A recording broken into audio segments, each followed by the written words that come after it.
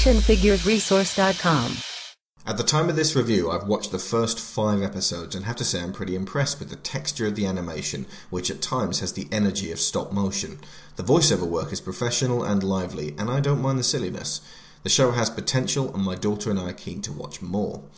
The packaging is a striking purple and green, which was a neat design choice, since subconsciously many people my age would think Donatello, given that colour scheme anyway. It beats the 2003 line, which was simple and yellow, with big turtle faces at the top. I do, however, confess to missing the green-on-brick design of the 1988 line, but that is carefully separated out for the 6-inch classics by Playmates, who pay homage to their past work there. I do understand the requirement to differentiate the two. The first thing that struck me was the particularly tenacious twisties made of plastic, not wire, that manacled Leo into the packaging. He took some coaxing to fully remove, and it's possible little children might break a weapon in their enthusiasm. As soon as he was in my hands, I could feel that Playmates had used the NECA figures as a starting off point. The scale is virtually identical, it's a little bit smaller, as are most of the articulation points, and on the superficial level, the sculpt. The differences come in required revisions to make real headway in the mass market. The weapons are unpainted, like the original 1988 figures, but unlike their 2003 or NECA counterparts. If you look at early release images of the figures, this is not the case, so that corner got cut at some point. Obviously, being based on the new show and drawing from every other incarnation of the Turtles except the 1984 Mirage comic, Leo's bandana is blue. I actually prefer this, as the comic was never my version of them, and the four brothers need their colourful identities to remain distinct. This is why I only bought the NECA Raphael, because his red bandana is the same either way. It was just happy chance that Raph is also, by and large, my favourite brother. Unlike the Surfer Dude Turtles, but again commensurate with every other version, the knee and elbow pads are brown across the board. The 2012 line also adds foot and hand wraps, which here are nicely textured with a gauze effect, tie in neatly with the ninja style, and are an addition I can accept to make this series stand out from the rest without jarring. The smell of this figure hit me suddenly and unexpectedly after opening.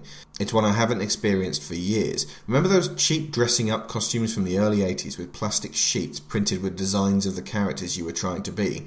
It smells like those, which weirdly takes me back to a time even before the Turtles were big with me. A time of He-Man and Transformers. I liked it.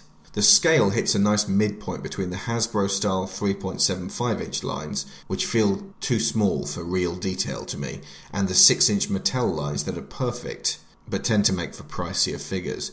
With this size, a larger collection is easier to obtain, and yet they are stylized enough to maintain an individual flair.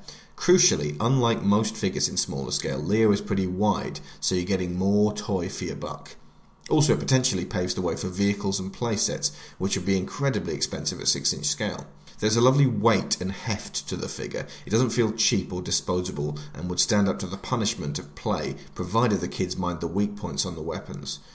I remember accidentally breaking off my original Leo's forearm and then snapping one of his swords, and having to get creative with superglue, which at 9 years old positively thrilled my parents. Leo's fun and determined facial expression was one of the elements that won me over on buying him before the others.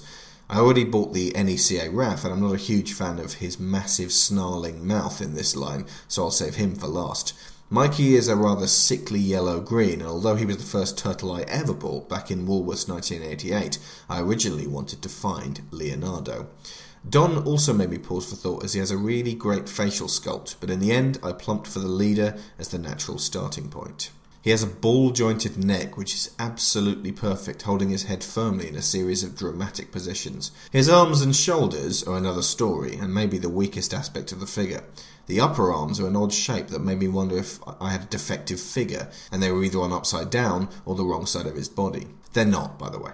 Because of his chunky elbow pads, the elbow joints themselves only bend a little. His wrists do swivel as well, which makes up for some of the sword-swinging posability, but his right shoulder joint is so loose on this one figure that he can only hold his arm up in certain positions. The overall effect is more than adequate for a figure this size, but I would hope for some revision of this in future Leos. The legs hold their many positions, which is a relief because it's disastrous to have a figure that can't even stand. His feet are wide and heavy, giving him a sturdy base, but I had some difficulty getting him to stand in certain seemingly normal poses. Again, it doesn't wreck the figure, and in the addition of a display stand would fix this. He has the peg holes in both feet for just such an occasion. The addition of a flexible rubber chest plate also allows for a decent movement in the legs. He has 3 toes, which is a first since the brothers traditionally had 3 fingers and 2 toes per extremity, mimicking ninja hand and footwear. This doesn't affect the figure as it was a design choice for the new show, presumably either to make them seem more human or to help the animators along in a 3D space. The eyes are a point of contention. The original comic, first line of figures, 2003 animated series and toys, and these new 2012 figures all lack pupils, making the characters look more mean and determined. It sacrifices a little humanity for comic superhero cool. However, the original TV series, Archie comics, all the movies, live-action show, and notably the 2012 show, all have turtles with pupils present. It's almost an even split across the board. The interesting thing about this new Nickelodeon show is that when the turtles go into ninja mode and hide in the shadows, those pupils disappear, which makes for a nice balance and a subtle tone shift I didn't immediately notice. So this is Leo, ready for action. It's almost certain that there'll be figures in future lines with big, expressive eyes to balance this out. The textures are extremely impressive on a figure this size. Leo's skin has its own miniature detailing all over, making him seem more like a live creature captured in stasis than a toy. The leather on his pads and belt and even his chest plate is nicked and cut, worn and weathered in a manner that you rarely see in something offered to children. Notably, Raph also has a chip of shell missing from his chest to match the show, which is a great touch. There's a teenage awkwardness about his stance, and like his brothers, his hands and feet are slightly too big, which makes Leo and his brothers both more lovable and awkward. As for accessories, Playmates went back to the collection of lethal ninja weapons rendered in a sprue that they had to be carefully removed from. This is a great touch, and their inclusion is nearly enough of a nostalgia boost to make up for the lack of paint on the weapons.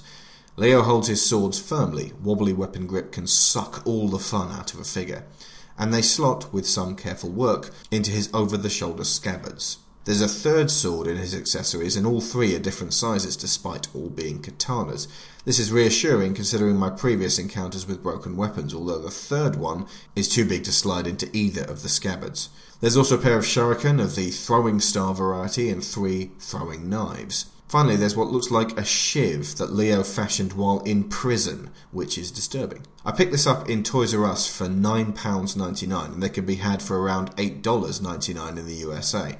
That's a price point that gives me great incentive to seek out his 3 brothers, Splinter, Shredder, and a bunch of others at retail. And I'm going to take 2 points off for those loose shoulders, awkward arm joints, and lack of paint detail on the weapons. As it stands, this is Playmates rendering the turtles at their absolute best, deftly balancing mass-marketing kid appeal with high-quality sculpt and articulation for collectors.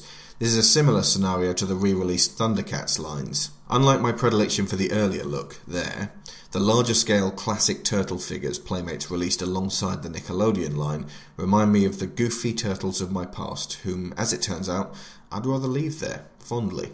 This revision, marrying so many fine elements of the franchise's heritage, makes me want to move forward and see the turtles of my daughter's generation develop. In other words, this is going to be a line I stick with.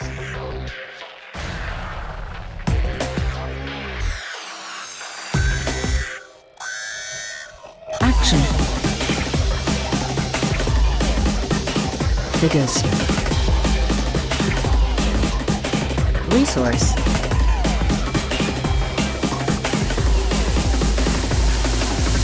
actionfiguresresource.com